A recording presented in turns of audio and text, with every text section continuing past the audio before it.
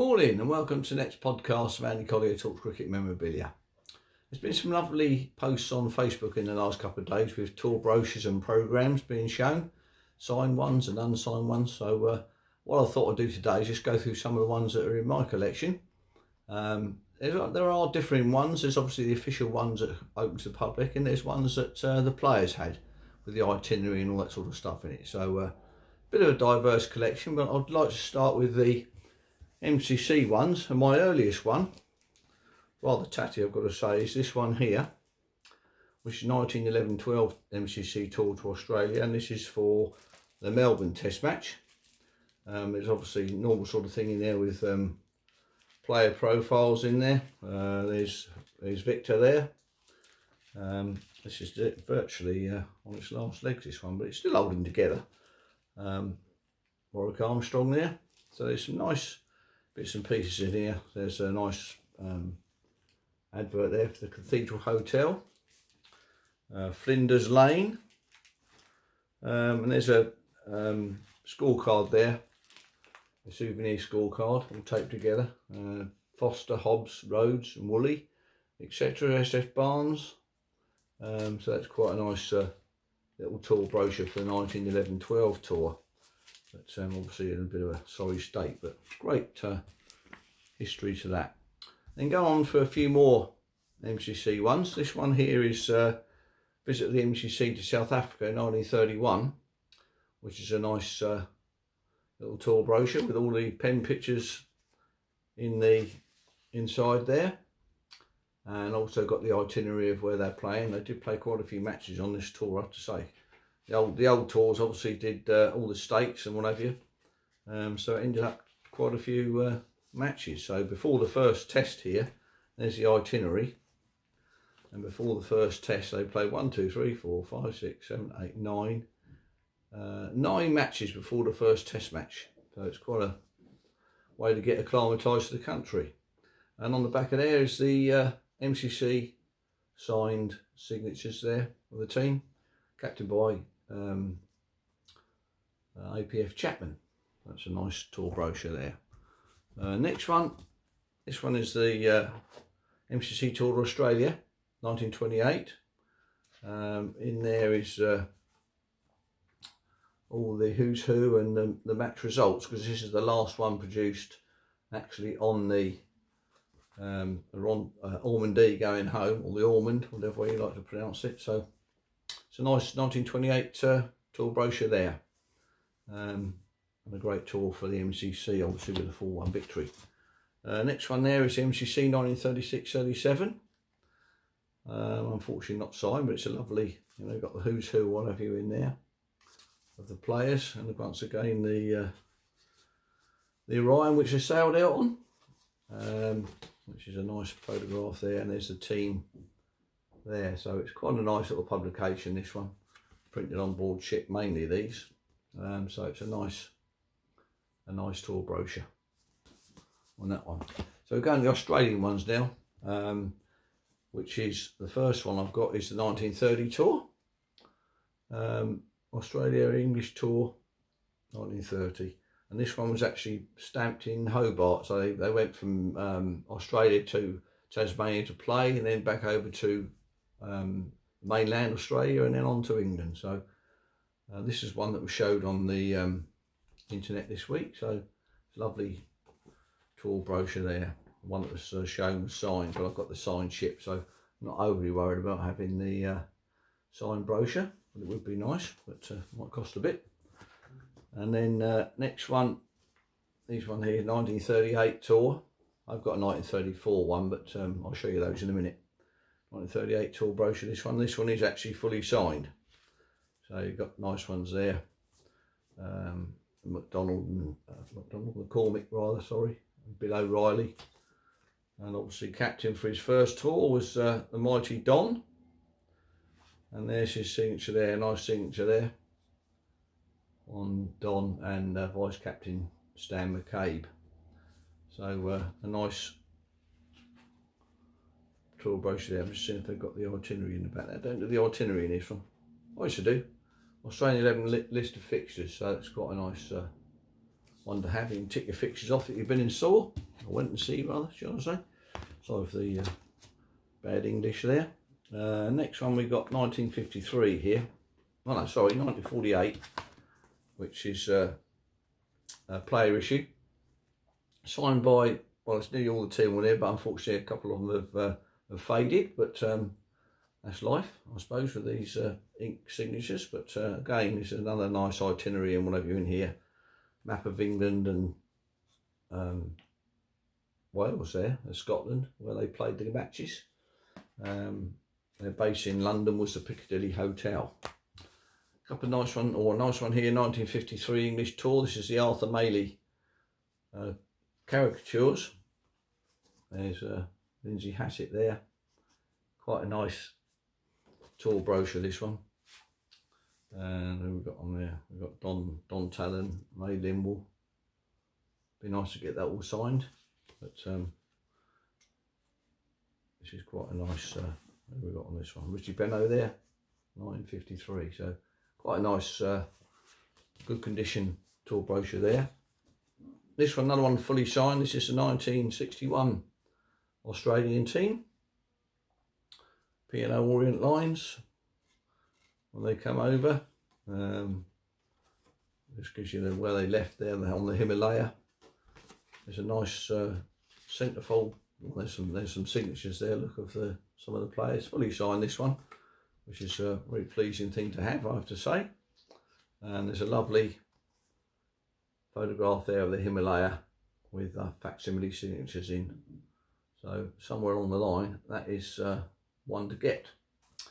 I do have the passenger list for that.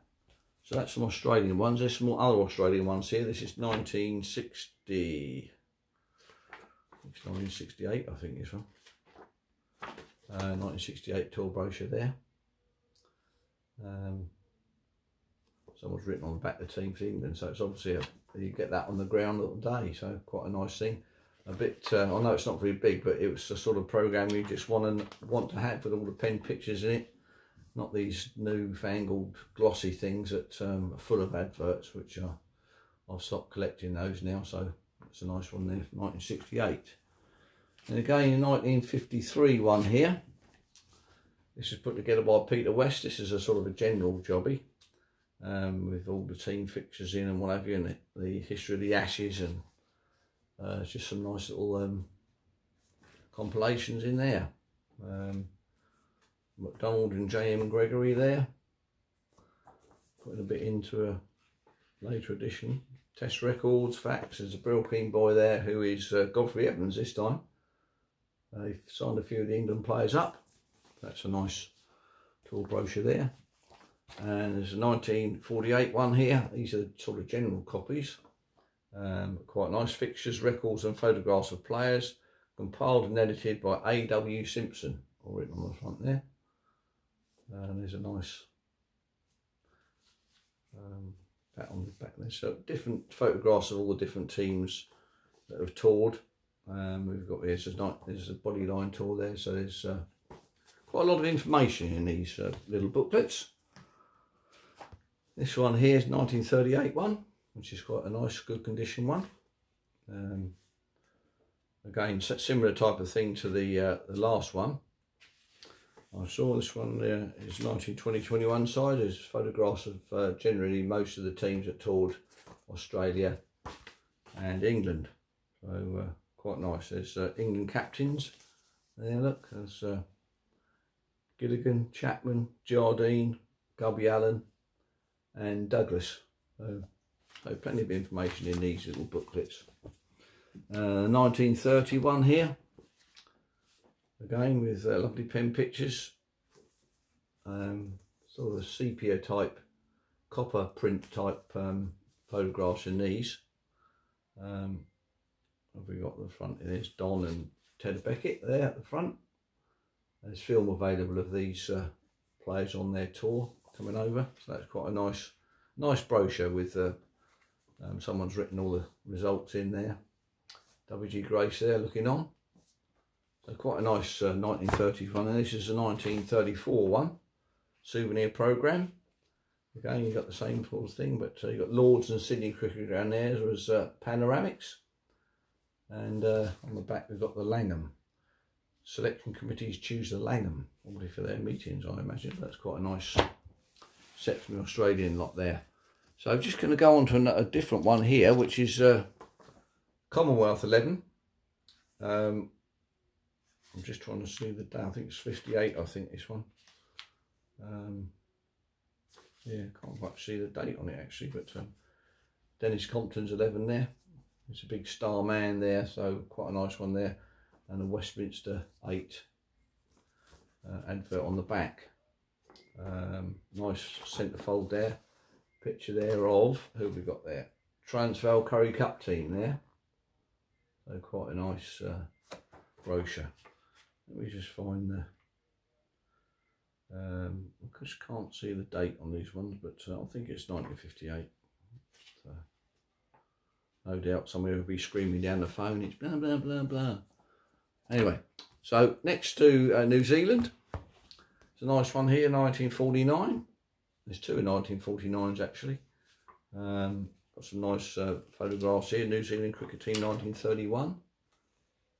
Again, similar sort of stuff, some plenty of information there on the players and what's happened over the years for New Zealand cricket team. Another 1949 one there, New Zealand tour. Quite a nice brochure there. It's John Reid there and BJ Scott. So some nice things there. And on the back there we've got another Simpson advert. And a nice one here, 1931 tour brochure, which is a lovely copy, this one. Got the players, there's Talbot there. Quite lovely old prints of the players in this one. I'll just show you another couple of those. We've got here, there's Casey, James and Kerr there. Lovely photographs in these, so quite pleased with that. We've got New Zealand lamb advert on the back there, so Mr. Thompson will be interested in the New Zealand lamb, I expect, after what he's eaten today. Now another nice one here is the New Zealand Women's Cricket Tour 1954, which is a lovely condition, with some players there, Molly Hyde and Mary Duncan. There's a New Zealand team. There we are, she's playing their skirts in those days. Joan Hatcher, Joan Francis, Penny Jones, Joy Lamison. Who's that? Verna Coots, Jean Coulston, Joyce Clothier, Betty Butler. So that's quite a nice, extremely good condition tour brochure for the ladies team. Sporting advert on the back. And then the last few here at the moment is some West Indies ones. This one, the 1957 tour. Got a few signatures in this one, which is quite a nice thing. It's cricket centres of the West Indies. There's a map there for they play cricket in the West Indies. Again, some pen pictures and what have you there of the team. Some nice photographs there. So Ramadan there, I can see. So that's a nice tour brochure there for West Indies. 1939 West Indies tour. It's a nice one here. Official souvenir 6D. Grafton Hotel on the back there. And then again some lovely. There's a Stolmeyer Brothers there. Pen pictures. Trinidad and Tobago. And there's a cricket grounds there. So some nice clothing. And who's that there? Leary Constantine, the great Leary Constantine, in the brochure 1939. One last one now is the West Indies 1966 official tour brochure, edited by Gordon Ross.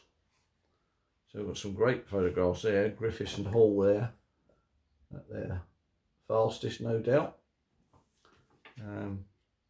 Quite big pen pictures these. You've got the great Gary Sobers, tour captain, 1966. That's another nice tour brochure there. We've got Rothman's king size on the back of this one. So nice colourful front there with the greatest player there, Gary Sobers, greatest all-rounder anyway. So nice collection there of official tour brochures. So anyway, that's about it for today. I hope the test match goes really well today, and I hope England play to how they've been playing in the last couple of test matches. So it should be a great day's cricket today. So anyway, I'll just do like the other podcast viewers do, and say, if you like this video, press subscribe and like. Anyway, catch you later. Cheers.